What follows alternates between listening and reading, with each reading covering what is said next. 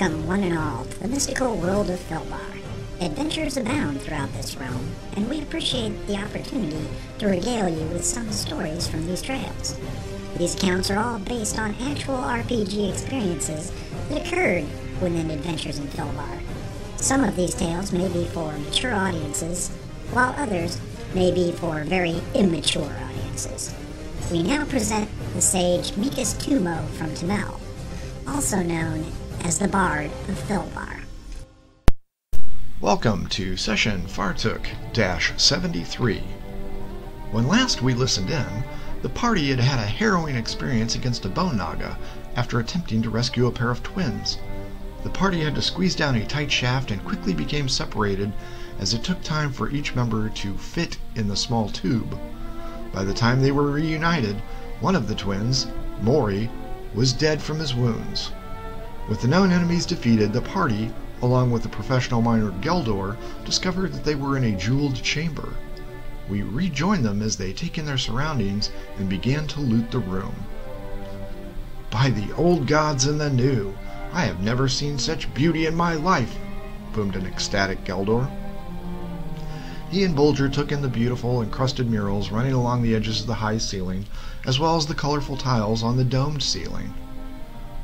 The rest of the party was scouring the dark areas of the room to confirm that there were no more aggressors in the area. Once completed, everyone moved back to the center of the room. A group of miners approached from the hallway, but Geldor ordered them back.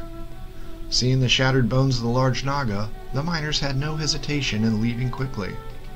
The sobbing noises of Sandal lessened in volume, indicating that the other workers had escorted the child up and out of the complex.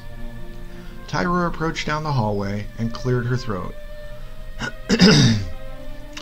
Geldor, we have taken Sandal back up to the surface, and we are working on removing her brother as well. What would you like for us to do down here?" The woman couldn't help but take in the painted murals and the remains of the last opponent, and shifted nervously as she looked around. Geldor looked at the party members and noticed that Sister Elaine was busy administering healing. Thinking for a moment and looking to Fargus, who stared blankly at him, he responded, "Time, my dear. Give us some time. We will come out shortly after we gather our thoughts." Tyra bowed and her footsteps faded into the distance. The adventurers came up and stood shoulder to shoulder next to each other and faced the gnomish businessman. "Well, there seems to be a lot of wealth down here. I suppose a fair disbursement among all parties should be considered as well as..." But he stopped short as Sister Elaine approached him. The large human looked deeply at him, causing him to become concerned, as was her intent was on his head. She reached into the folds of her robes as he became rigid, fearing that the Delvers would turn on him for the wealth. A loud tearing was heard, and the cleric reached up for Geldor's face, and he became quite pale. The human female began to dab his forehead with a piece of her robe. "You've got quite a gash at the hairline. I have some salve that should help you. Please, continue your speech." The soft handling of the gnome's face felt good, as he didn't even realize he was injured. He attempted to stutter and stammer, but went silent under the care of Sister Elaine. Fargus waved his fingers to the group, and each member moved off into different directions and began to take an inventory of the items in the chamber. The ranger moved up, standing next to Sister Elaine. The pair of humans hovered over the squat gnome as he shifted from foot to foot. Sister Elaine told him to stop squirming, and she finally finished up with the medical intent and stepped back. The ranger nodded his head in approval at the healer's work, and then began to explain what the party was doing. "Geldor, we can go ahead and take inventory, with you double-checking our work. There seems to be more than enough wealth here for all concerned. As for this is part of your mine. You'll be taking the lion's share.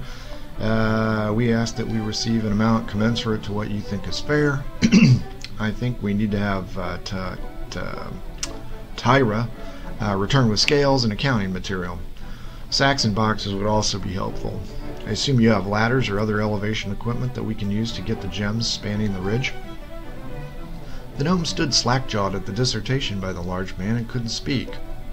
Fargus and Sister Elaine looked at each other, then back to Geldor, who stood silent. "Sir, is that acceptable to you?" asked Fargus. The gnome was still puzzled, but nodded his head in agreement.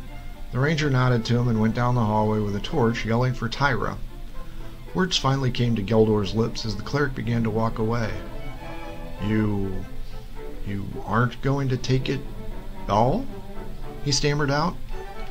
It was the cleric's turn to be puzzled as she turned around to address the miner. Take it all? This is your mine, not ours, Commander Miner. We only ask for a fair share based on how we have helped you. She began to speak further, but Lady Irena called out to her. I need your clerical expertise if you have a moment, yelled out the mage. Sister Elaine excused herself, leaving the squat gnome to look around at the other delvers as they looked, but did not touch the treasure in the area. A few minutes later, he noticed that the party members filtered over towards the mage and cleric to see what had captured their interest. Geldor moved over to the group as Bolger and Karina cleared space for the mining magnate. Lady Irena stood next to Cabe Silvertongue, who stood next to a 2-foot-tall golden coffer covered in sigils. The elven woman spoke, stating, I'm fluent in several languages, but this is not one of them. Cabe is under the impression that it is some kind of burial container. The bard spoke next, pointing out that he had leaned on the tabernacle and must have pushed his secret switch. The tabernacle opened, and the golden item rose out of the center of the marble table. Sister Elaine peered at the expensive-looking container and attempted to figure out what the meaning was behind the markings. This mark here, as she pointed, indicates that the man was a cleric. The title of Canon indicates he was a high-ranking member of his order, whatever it was. This marking, I believe, is the individual's name, Omar. A clattering noise at the entrance to the room was heard, and the group whirled around to see Fargus and Tyra. The female had dropped writing materials on a small scale. Did you say Canon Omar? Exclaimed the woman loudly. The group was puzzled, but Sister Elaine nodded in acknowledgement. Tyra spit on the floor 3 times and made strange motions involving her heart and her head. Fargus was as puzzled as his cohorts were, and just looked at the woman, who began to back out of the room, but was caught by the ranger. Geldor walked over to the pair, followed by the others. Tyra, do you know who this Canon Omar person is? The woman was obviously fearful and shook her head in affirmation. Only by reputation. He was known as the Poisoner of Sedgwick. He was well known for his use of toxins. The group went silent, and Bolger quickly began to wipe his hands on his pants as Karina just stared at her own. Thanks for listening. Please subscribe to this podcast, and don't forget to follow us on Twitter at The Bards Podcast. For everyone in Adventures of Filbar, thanks for listening.